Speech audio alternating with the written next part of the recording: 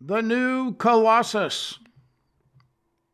Unlike the bully broad of Anglo-Saxon fame, whose sloshing thighs smother the charred land, here on our parked car windshields shall stand a scorching beauty with surging bust, whose flame is rampant lust incarnate, and her name be Mother of Exiles.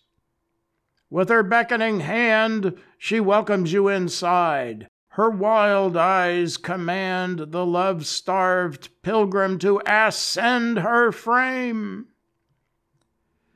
Keep, Anglo-world, your freeze-dried lump, cries she with pulsing hips.